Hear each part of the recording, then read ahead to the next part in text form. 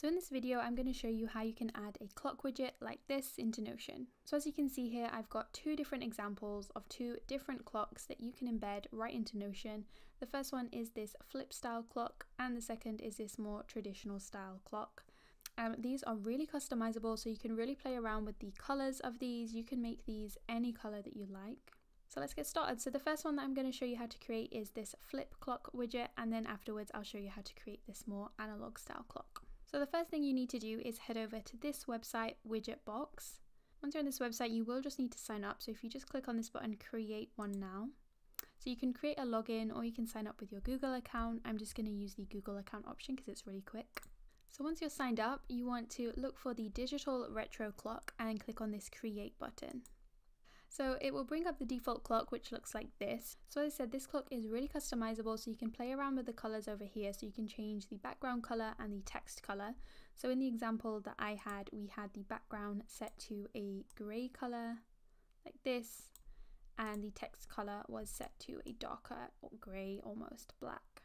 So as you can see, you can really play around with the colors to suit your own style. They have tons of really amazing options. Here's another example.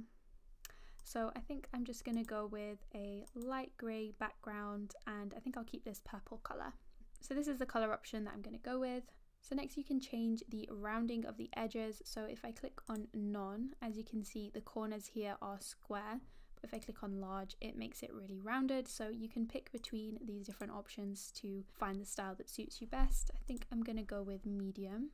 Down here we can then change between either a 12-hour clock or a 24-hour clock. So it really depends on the type of style that you prefer. I think I'm going to stick with the 12-hour clock.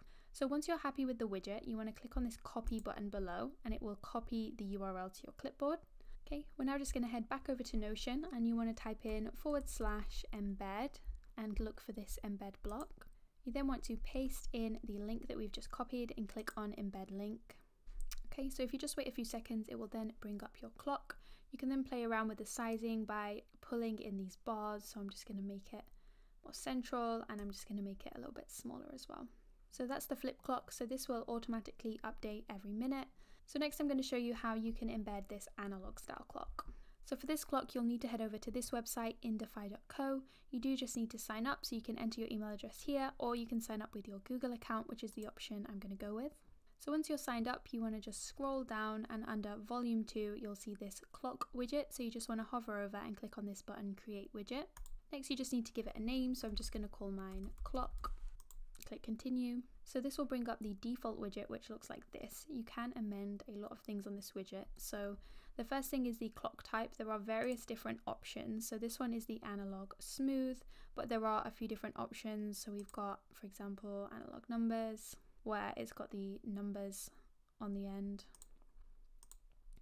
There's the planets option, which looks like this. The trail option. They also have a couple of digital options. So the digital solid is just quite a standard, just digital clock. There's also the roulette version, which looks like this. I personally think the analog smooth is one of the nicer looking ones. Some of the other ones look a bit confusing, so this is the option I'm going to go with.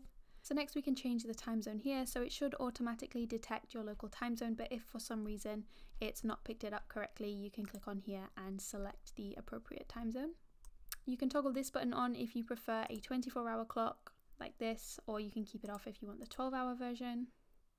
You can also toggle this off if you don't want these time indicator lines to show. So it would look like this, but I'm going to keep that on.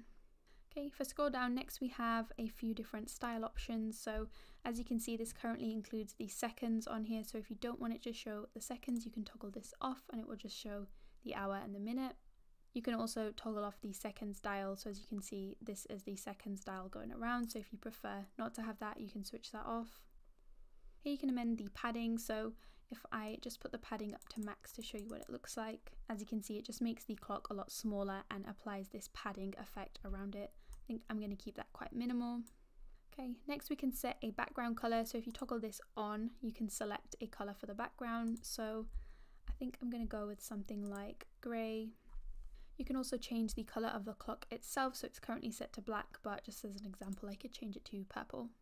And it would look something like this. So you can really play around this and make it match your own style. I'm just going to keep it as a dark grey colour. So the last option is this hover menu. So if you leave this toggled on, when you have this widget inside your Notion space, if you hover over it, it will essentially just show a little menu that you can customize the widget. So I'm going to leave that on. Okay, and once you're happy with the widget, you just want to click on this little clipboard icon here, and that will copy the link to your clipboard. Okay, so I'm just going to head back over to Notion, and I'm just going to do /embed and click on this embed block. I'm going to paste in the link that we just copied and click embed link, and that will then bring up our analog style clock. So again, you can play around with the size of this using these bars here until you're happy with the size. And that's it. That's how you can add clocks into Notion. So if you found this video useful, please like and subscribe, and you can also check out my pre-made Notion templates on my Etsy store. The link will be in the description box below.